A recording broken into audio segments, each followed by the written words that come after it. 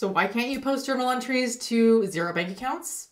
Well, I can't tell you that. You're gonna need to ask Xero about that. But what I can show you are 2 workarounds that can help you achieve your goal. This first method that I'm gonna show you won't be great if you have to do this often. It's more for one-off situations like when you're converting a client to Xero for the first time or making one-off adjustments to get the bank balance to tie. Let's start in Xero by creating a journal entry using the Quick Add button. Now let's say we're making a loan payment adjustment of $1,000 paid from the checking account. $800 is going to go to principal, $200 to interest expense, and then $1,000 is going to hit the checking account.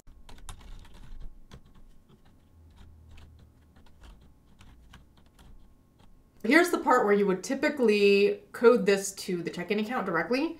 However, you may notice that if you're typing in the name of the bank account, or really any bank account, it's not going to appear here in this dropdown. What we're going to do here instead is code this to a clearing account.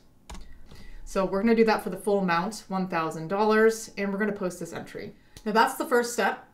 The second step is to create either a spend or receive money, depending on the type of journal entry that you're creating. And because we're reducing the checking account balance by $1,000, we are going to create a spend money transaction. We're going to post that to the checking account, and then we'll enter in the details of this transaction here. So it's going to ask for a contact. We can call this JE adjustment. Quantity will be 1, and then unit price will be 1,000. So the amount that we want to reduce the checking account by. Earlier we coded to clearing. We have a balance of $1,000 in the clearing account. And so we are going to find that clearing account and then save this transaction. The net effect of these 2 steps will create you the journal entry that you're hoping to do within a single step. So again, this is a workaround meant to be used for one-off entries rather than recurring entries, because as you can see, it is a little bit manual. The second method involves creating a new asset account within the chart of accounts. With this method, you won't be able to reconcile the transactions like you would a typical bank account in Xero, but depending on what you're trying to do, this could fit your needs. First, we're going to go to the chart of accounts. We're going to add a new account. All of the adjustments to this account will be related to the checking account. The account type will be a current asset. And if the checking account code is 1,000, let's go ahead and give this one 1,010. Checking account adjustments will be the name of the account. And don't worry about the naming, it's not going to show up on reporting. And I'll show you how you can do that in a second. And then let's leave everything as is. We're going to create this account. So now that we have our current asset account, we're going to recreate that journal entry that we did earlier.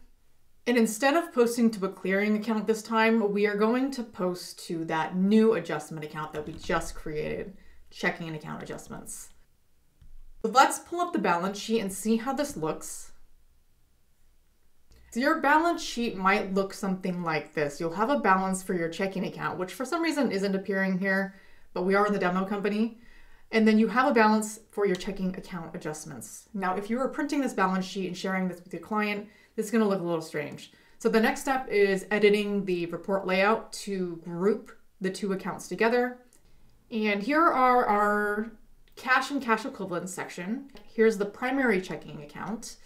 Here's our checking account adjustments. So what I'm going to do is just move this by dragging and dropping it right underneath the checking account. I'm going to select both of these accounts and then group that selection. First thing you'll want to do is give this group a new name. We're going to call this just simply checking account. And if you leave this group uncollapsed like this, what you're going to get is this exact display on your balance sheet. So you're going to see checking account, and then checking account adjustments, and you see the balances for each.